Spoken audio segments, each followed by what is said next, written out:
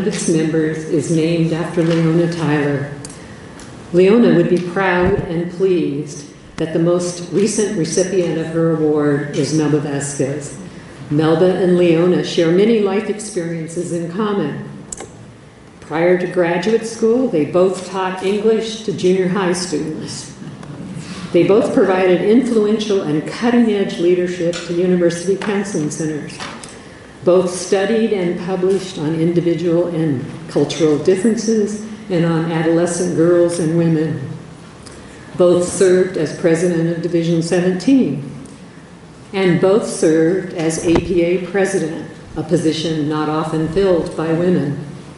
In 1973, Leona was the 82nd APA president and one of the first women to serve in that role. In 2011, Melba was the 120th APA president and the first woman of color to serve in this top leadership position. Both were great mentors of others. I had a hard time here with present and past because Leona has died. Melba's still alive. I've used the past tense, but I should use the present tense. In each of their own ways, they were perfect leaders for their times. With all of these life experiences in common, I'm guessing Leona Tyler, if she were alive today, would be thrilled that Melba is giving the Leona Tyler address. First and foremost, Melba's career has been defined by a commitment to social justice. Dr. Martin Luther King Jr. said in 1957, "Life's most persistent and urgent question is, what are we doing for others?"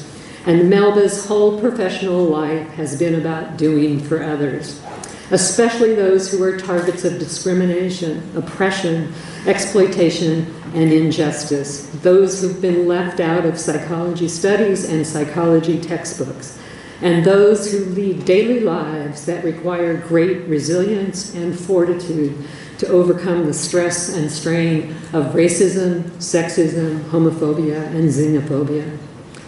Her scholarship has focused on ethics, multicultural and women's issues, and supervision and training. She is the co-author of 3 books on ethics and more than 80 journal articles and book chapters. This extensive list of scholarly productivity is truly remarkable because Melba has spent her career in independent practice without the support of university infrastructures. As you can imagine, Melba's list of honors and awards is extensive. She is the fellow in 11 APA divisions. She is a diplomate in counseling psychology and the recipient of over 30 national awards. Melba's career involves lots of firsts. First-generation college student, first in her family to go to graduate school. She was a member of the first cohort of APA Minority Fellows.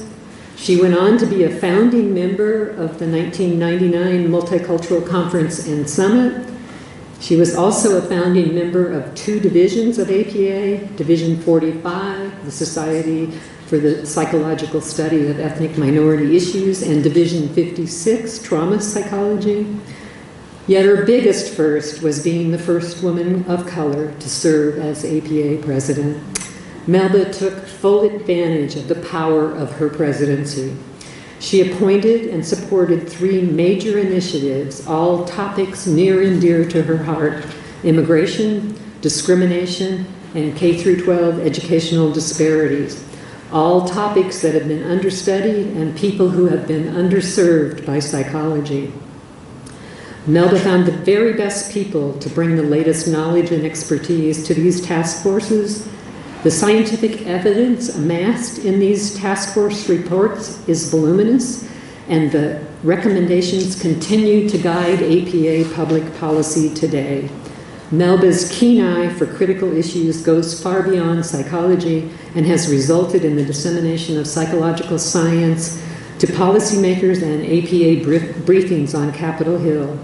In anticipation of making these introductory remarks today, I wrote to Melba's colleagues, with whom she has worked closely over many years. Common threads run through their reflections. Here are some of their descriptions: a unifying spirit, a leader who listens carefully, and who lives and breathes inclusion in everything that she does. A woman of great integrity, a pioneer, a visionary leader who guides us to a better future, a woman with a big, huge heart full of joy and excitement about the possibilities for change. Some more quotes from Melba's colleagues. One of the luckiest days of my professional life is when I met Melba. Whether we're discussing topics where we are closely aligned or arguing about issues in which we are on opposite sides, I always come away with new ideas, different perspectives, and a deep respect for Melba's ability to disagree without being disagreeable. Another colleague, her organizational leadership skills are first rate. She always has a clear understanding where an organization is and where it needs to go. She's a brilliant strategist about how to get from here to there, always listening and learning from others. She's a superb model of what it means to be respectfully disagree. And another comment, I have watched with admiration over these many years her gift for leadership, her constant drive to use psychology to better the life circumstances of others. And this one, my favorite, she possesses many special qualities that cause me to say, I wish I could be more like Melba. Compassionate, caring, gracious, generous, courageous, relentless, formidable, fierce, fearless. Friends and colleagues, I present to you my dear friend, Dr. Melba J.T. Vasquez, one of the wise and seasoned elders in counseling psychology, and one of the most extraordinary leaders of modern American psychology. Melba.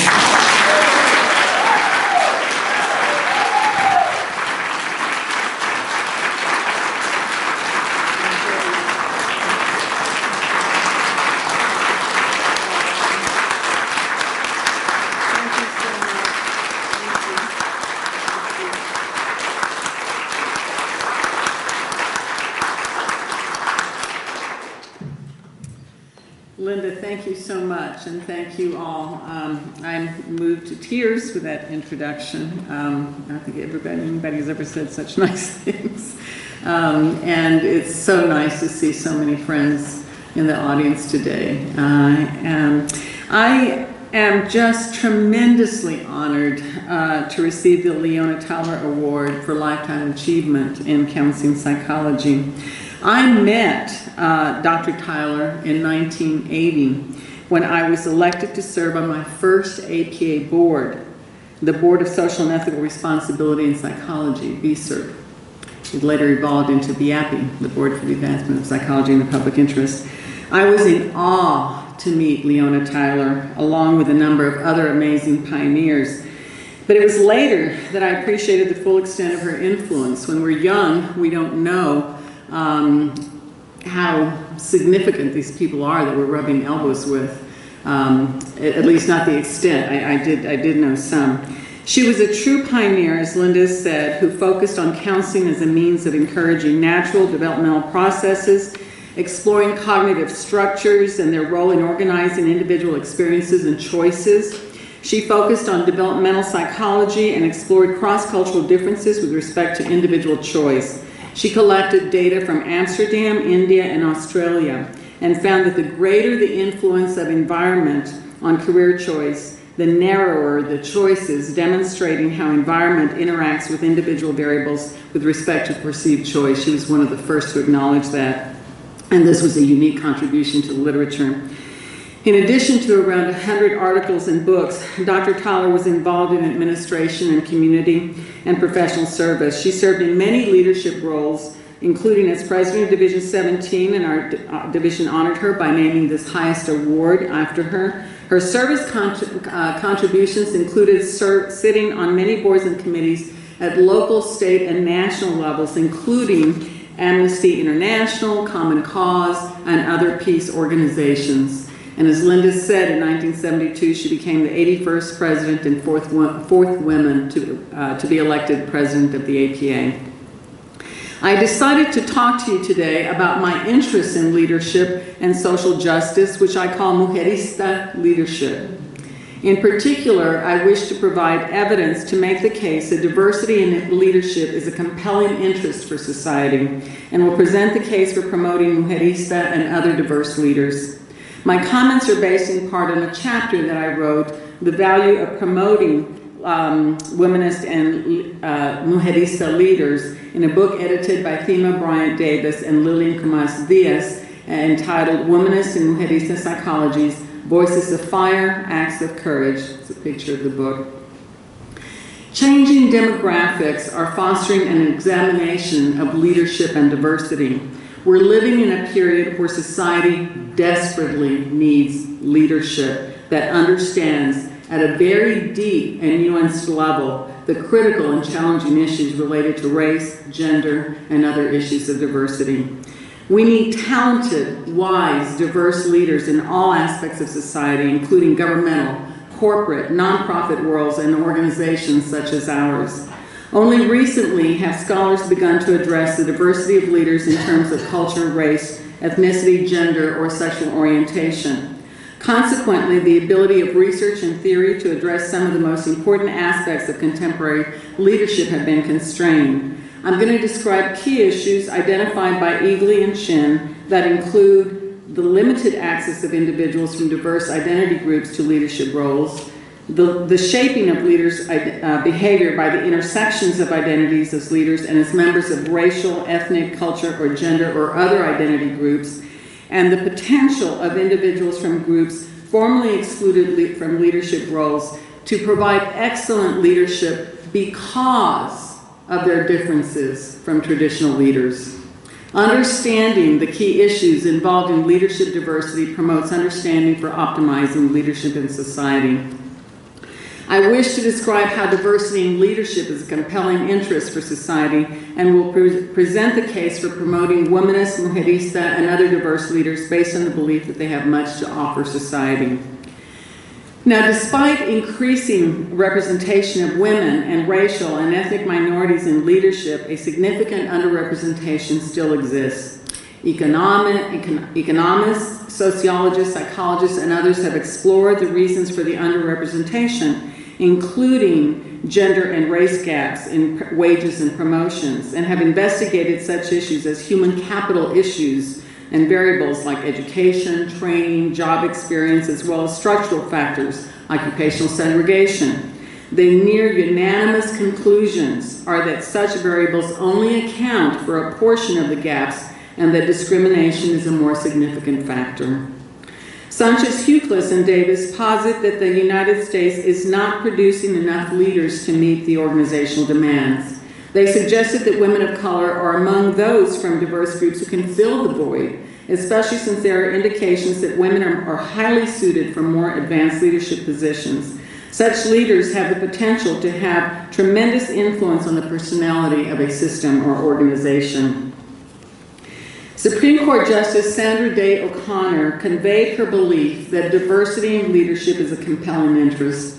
During the 2003 Supreme Court decisions of Grutter versus Bollinger and Gratz versus Bollinger, allowing consideration of race to ensure that there is a critical mass of racial and ethnic minority applicants in higher education, Justice O'Connor declared that it was important and necessary to cultivate a set of leaders with legitimacy in the eyes of the citizenry.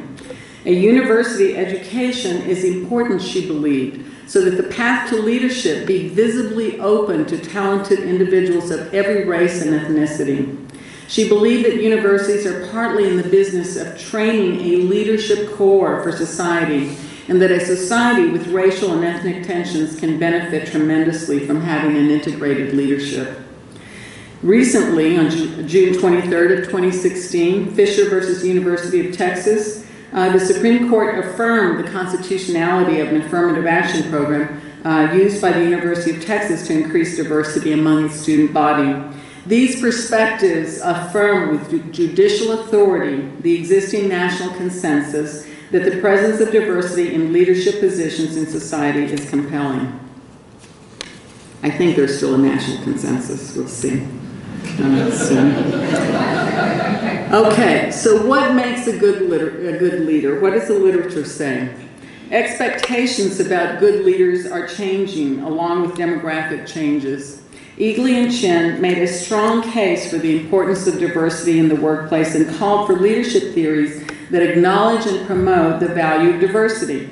As leadership theories become more inclusive and integrative of a more global complexity and interdependence, more diversity and expectations of what makes a good leader will be accepted. Research indicates differences in leadership style, but not in leadership effectiveness between men and women. And evidence demonstrates that female leaders are effective as leaders.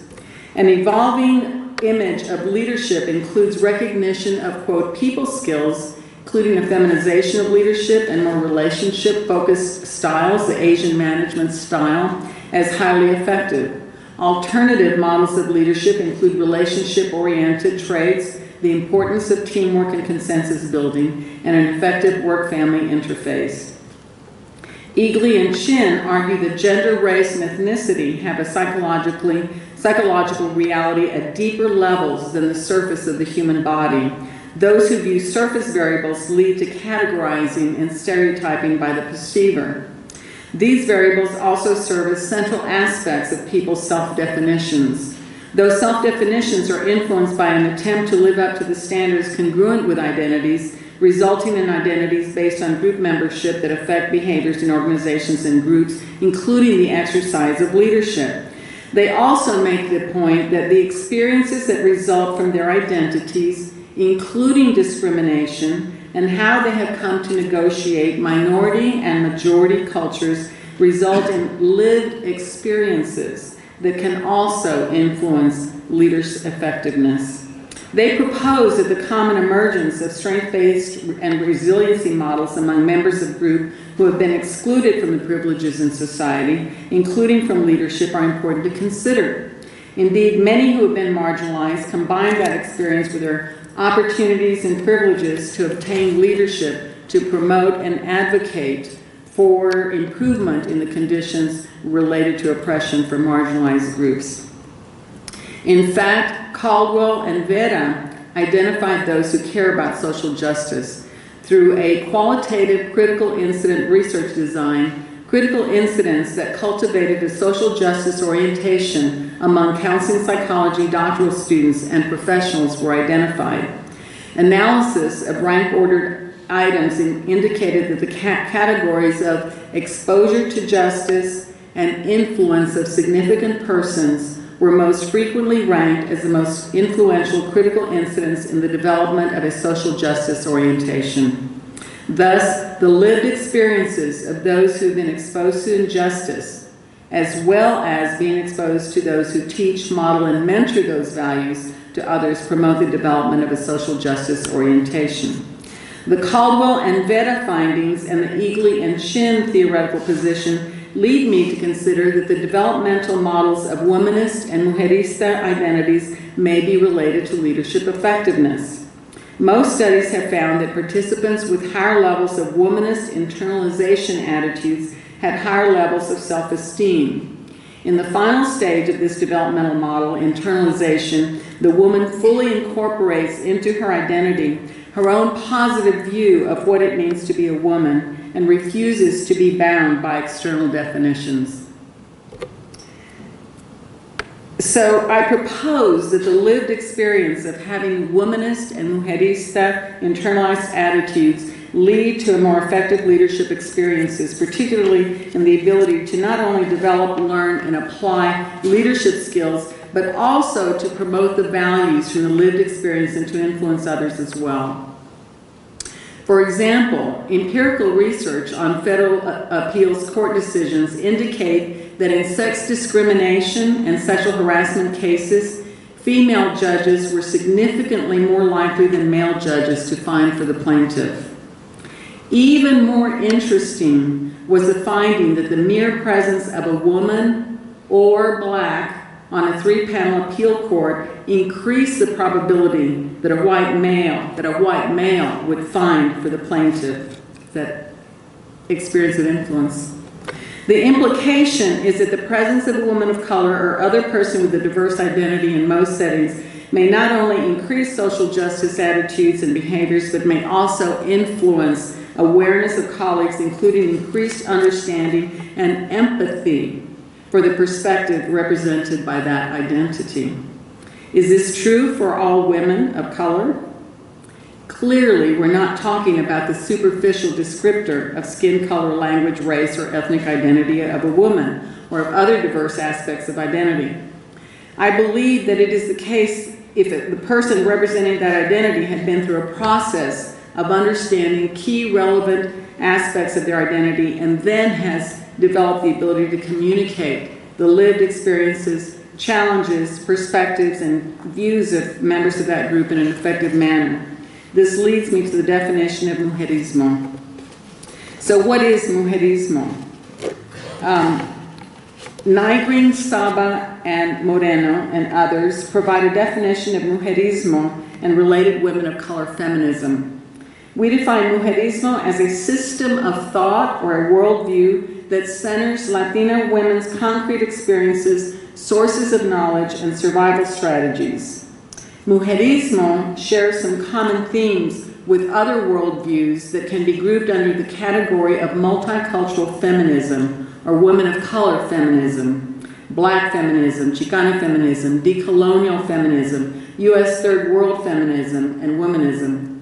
All of these racially conscious strands of feminism center the unique experiences and perspectives of women of color while promoting liberation, self-definition, and self-determination for all women. They all articulate the intersectional analyses of oppression, recognizing how socially constructed categories of race, class, gender, sexuality, and nationality overlap and intersect with each other, shaping women's and men's experiences and opportunities in ways that position us multiply as both oppressed and privileged. They all assume that institutional racism works in gender-specific ways and that institutional sexism works in race-specific and class-specific ways. They all explore how various levels of oppression interact and reinforce each other, and this includes the micro level of face-to-face sexism, acts of prejudice, insults, microaggressions, harassments, and violence against women. Together with the larger institutional structures of gender oppression, and finally the cultural realm of beliefs, assumptions, and ideologies that promote or legitimize women's subordinate social class and status. Lastly, racially conscious feminisms assert that women of color possess a unique perspective based on social location at the intersection of racism and sexism. This social location provides women of color with a privileged epistemological standpoint from which to discern how oppression and dominance operate. I believe that the experiences and processes implied in these definitions approach a description by Eagley and Chin about how diversity contributes to more effective leadership. The presence of diverse leaders in society is significant for numerous reasons, as described previously. Exposure to justice is a critical incident identified by Caldwell and Vera as leading to caring about social justice, along with the influence of significant persons. So women of color leaders who have the lived experiences resulting in mujerista or womanist identities can promote positive changes in institutional and organizational life and may bring unique skills, values, and perspectives to their leadership activities. They may have the capacity to be constructive social justice change agents in their communities. I'd like to describe a case in point. Supreme Court Justice Sonia Sotomayor is the first Latina appointed to that role. Justice Sotomayor was in Austin a couple of years ago, and in one of her interviews that I attended, she made a very touching comment that people perceive poor neighborhoods as riddled with crime. Now, Sotomayor grew up in a poor neighborhood. She indicated that, in fact, the majority of poor people are hard-working, contributing members of society who reflect dignity, goodness, and compassion for others. This brought tears to my eyes then, and it does now, just recalling it. To have a Supreme Court justice who knows that reality is so important Having people with this kind of background in positions of leadership is significant and critical, especially in key decision-making positions, who have ultimate power to influence others and society. In a 2014 Supreme Court decision, Schuett versus Baum et al., brought by the Coalition to Defend Affirmative Action, the majority, unfortunately in my opinion, reversed a lower court decision to set aside Michigan voters. In 2003, the Supreme Court upheld affirmative action, so the voters voted against it. So proponents of affirmative action brought it back to the Supreme Court, and the Supreme Court upheld the voters' decision. They didn't question the principle that consideration of race is permissible, but it did validate the belief that voters in states can choose to prohibit the consideration of racial preferences. Now, Sotomayor articulated the Minority Report with clarity and elegance. I loved reading her Minority Report. Her articulation suggests the importance of remaining open to approaches to ensure that persons are treated with fairness and equal dignity and have access to the credentials that lead to increased diversity in leadership and society.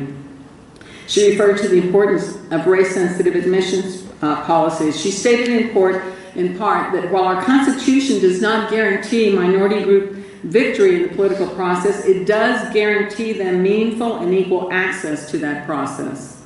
It guarantees that the majority may not win by stacking the political process against minority groups permanently, forcing the minority alone to surmount unique obstacles in pursuit of its goals. Here, educational diversity cannot reasonably be accomplished through racially neutral measures. And she said, I quote, "I firmly believe that our role as judges includes policing the process of self-government and stepping in when necessary to secure the constitutional guarantee of equal protection. Because I would do so here, I respectfully dissent." Supreme Court Justice Sotomayor reminded the court that for much of its history, our nation has denied to many of its citizens the right to participate meaningfully and equally in its politics, and provides evidence of that. She further articulated a principle that she describes as elementary and essential to our equal protection jurisprudence, that is, that governmental action cannot deprive minority groups of equal protection when it alters the political process in a manner that uniquely burdens racial minorities' ability to achieve their goals. She articulated the belief that race-sensitive admissions policies further a compelling state interest in achieving a diverse student body precisely because they increase minority enrollment, which necessarily benefits minority groups. And she states, quote, "Constitutionally permissible race-sensitive admissions policies can both serve the compelling interest of obtaining the educational benefits that flow from a diverse student body and inure to the benefit of racial minorities."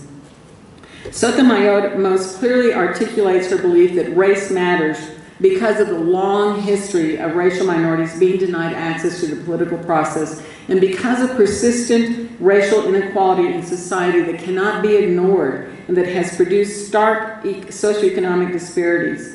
She concludes that the way to stop discrimination on the basis of race is to speak openly and candidly on the subject of race and to apply the Constitution with eyes open to the unfortunate effects of centuries of racial discrimination.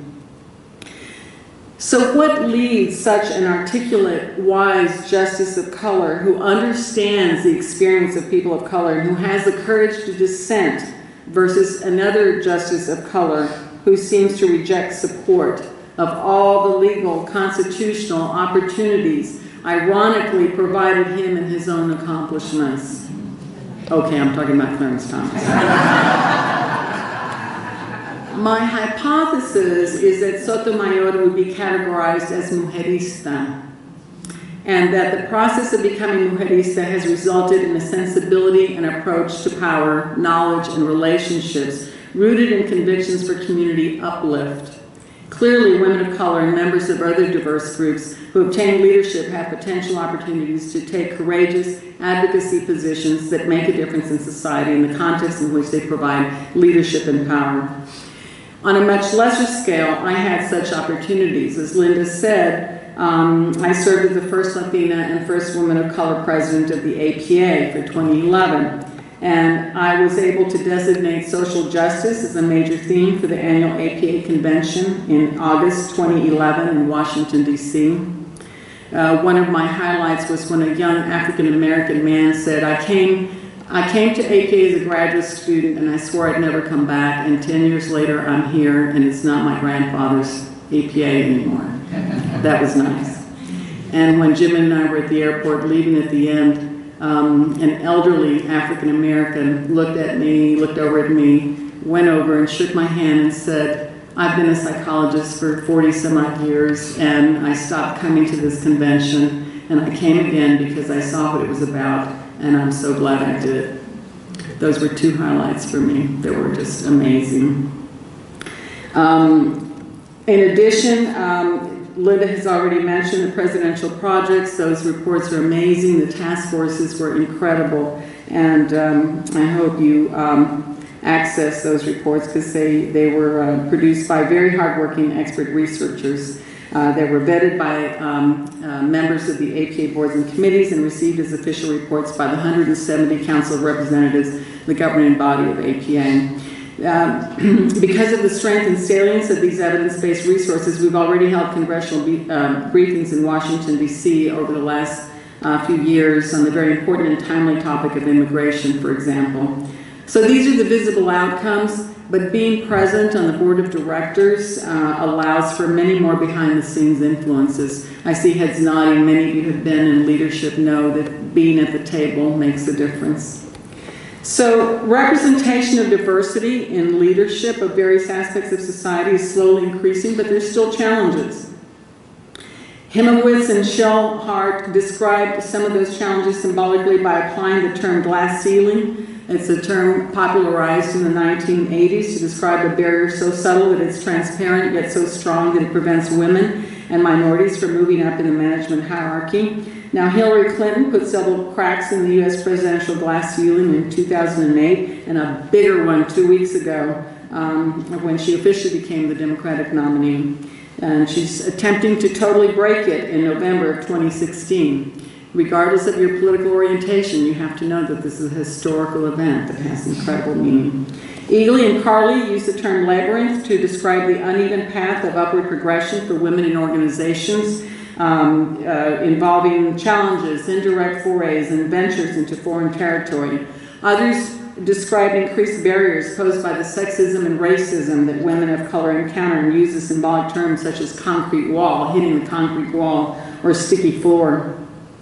Research has demonstrated that differences in educational levels, training, job experience, and occupational segregation only account for a portion of those gender and race gaps, as I said earlier, and that discrimination is a contributing factor. So despite convincing evidence of the effectiveness of female leaders, they face several challenges and barriers.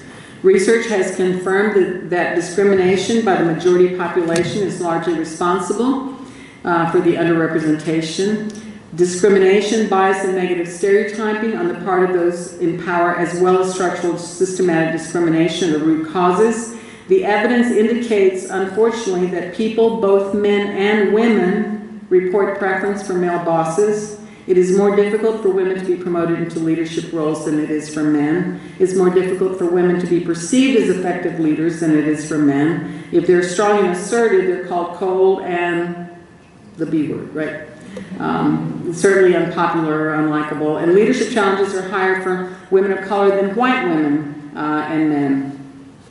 Other internalized challenges that result from discrimination include stereotype threat, the anxiety involved from being fearful that you're going to fill a negative stereotype, and that then causes you to underperform. Also, the tendency to hold back. There's research that surveyed a number of women, and none of them expected to be in the leadership positions that they were in later. More isolated as leaders, and the experience, as one of my corporate women of color described, the experience of being on the outer edge of the inner circle. You make it into the inner circle, but you're always on the outer edge, never fully belonging. So to increase the the representation of womenist, feminist leaders in society, a variety of both organizational and personal strategies are recommended. Jessica Henderson Daniel, the only woman running for AP president this year, by the way, she and I published a chapter in 2010 that identified and recommended organizational strategies for empowerment, including mentoring people who have been negatively stereotyped, particularly require positive, optimistic mentor-supervisor-employee relationships. I feel so lucky to have had a number of excellent mentors, including peer mentors of some of the people in this room. Expression of non-ambivalent belief in capabilities, constructive criticism, the importance of conceptualizing intelligence and abilities as expendable qualities, promotion of an environment where diversity is respected, leadership training. Examples of leadership training include our own Society of Counseling Psychology Leadership Academy that former President Barry Chung started as his presidential initiative, and that continues to this day. The Leadership Institute of Women in Psychology. Many of the faculty are members of our society. The State Leadership Diversity Training that was established by Jennifer Kelly that provides leadership training when the state officers gather every year to get their training. Personal strategies include risk-taking, persistence, acquiring credentials, skills, and abilities, learning from mistakes without allowing them to define us, supporting others who make mistakes, transforming pain, rejection, and loneliness into constructive action and energy, finding and providing mentorship and self-care, including healthy relationships, collecting identities collective identities that emphasize family loyalty, lead women of color to fall back on families to provide support. I feel so lucky to have the support of my family, especially Jim Miller, my spouse, who's sitting there. Wave, Jimmy. Wave, wave, wave. Lending a hand of support to others on an individual, community, and societal level is an empowering strategy as well. We do need more research. Many have described the importance of incorporating dimensions of diversity in leadership theories and research.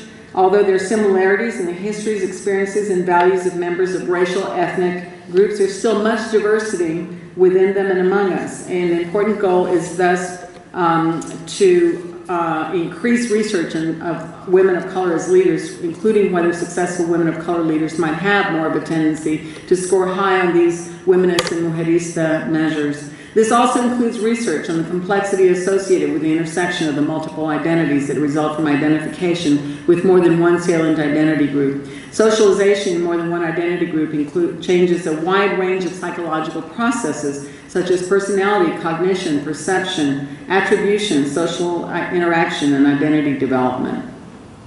So women, including women of color, have made tremendous strides in acquiring career achievement and leadership in the past few decades. However, there's still many challenges. Research has confirmed theoretical perspectives as to why women of color in particular are underrepresented. Discrimination, bias, negative stereotypes, as well as structural systematic discrimination are all part of those issues. During a dinner with Dr. Leona Tyler, some of us asked her if she had some thoughts about what allowed her to be such a pioneer in her capacity to achieve and serve in leadership.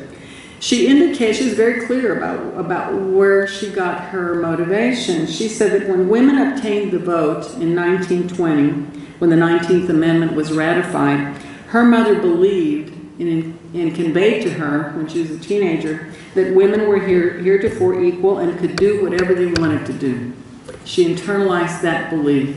She internalized that belief. And she reported that she just decided that that was what she was going to do.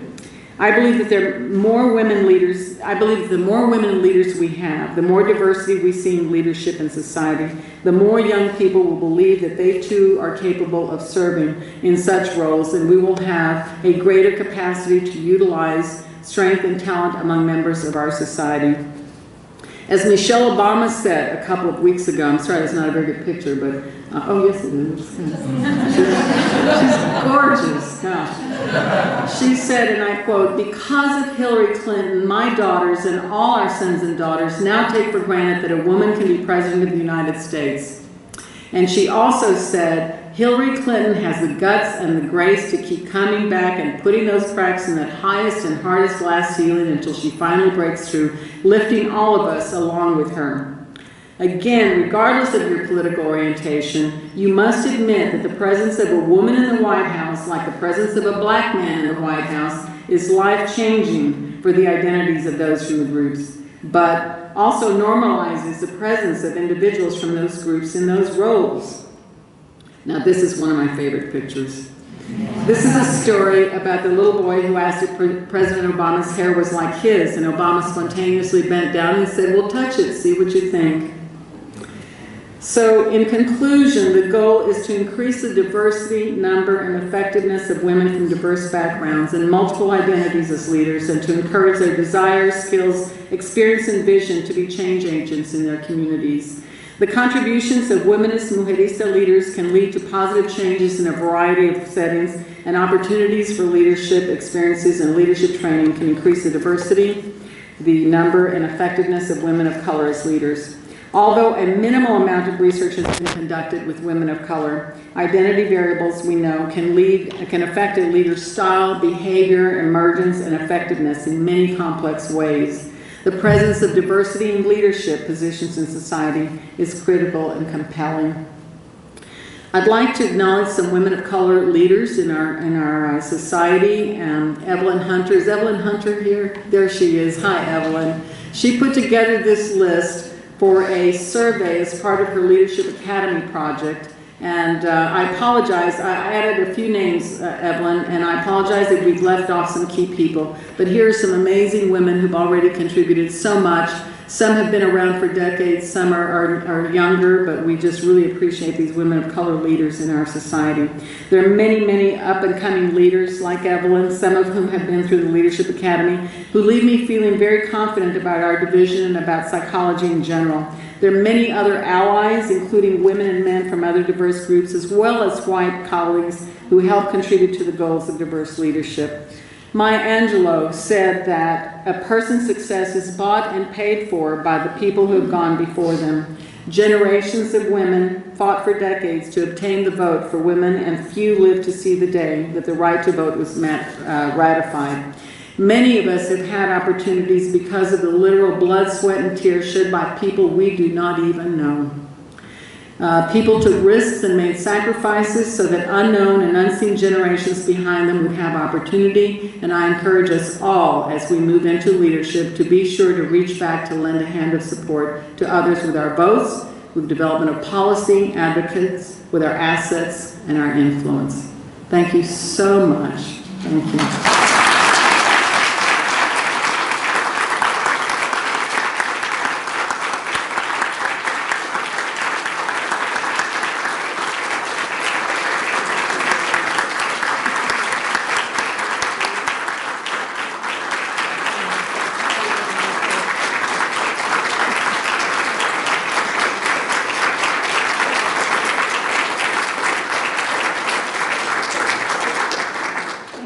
On time. Actually, the good news is we have time for questions. It's quarter till according to my watch, so we have 5 minutes if people want to. Comments, reactions, thoughts?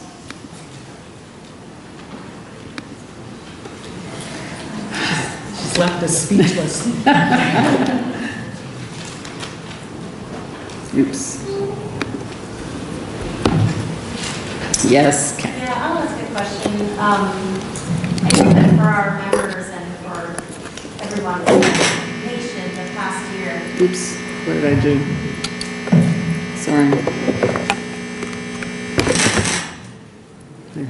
The past year has been particularly difficult and challenging with seeing all the violence and racial trauma in the news. You had... I don't know what I'm doing. Sorry, folks.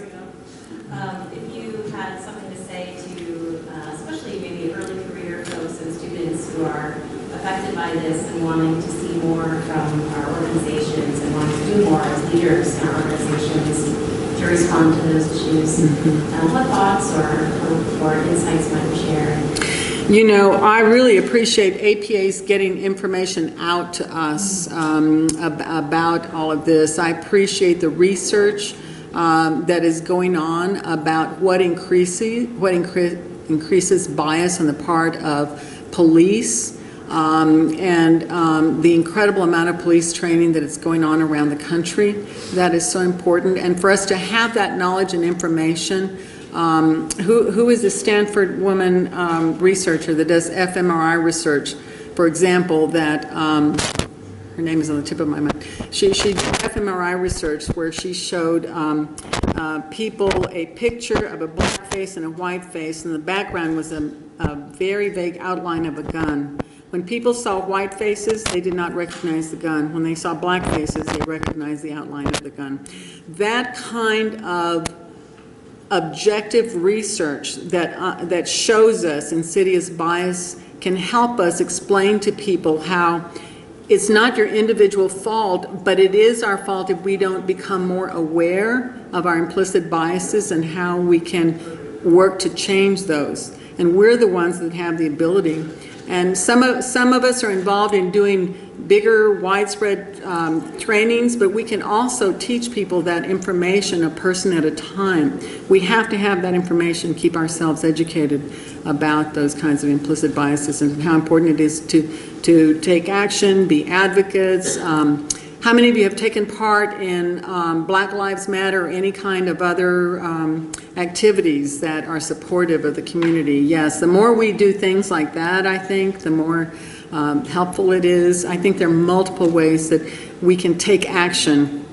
One of the best anti-anxiety and antidepressive interventions is take action. And so anything we can do that we feel we're doing to take action would be helpful. Anybody else have some suggestions about that? Because we all have to keep learning from each other. Thank you, Melba. Thank you so much. Thank you so much.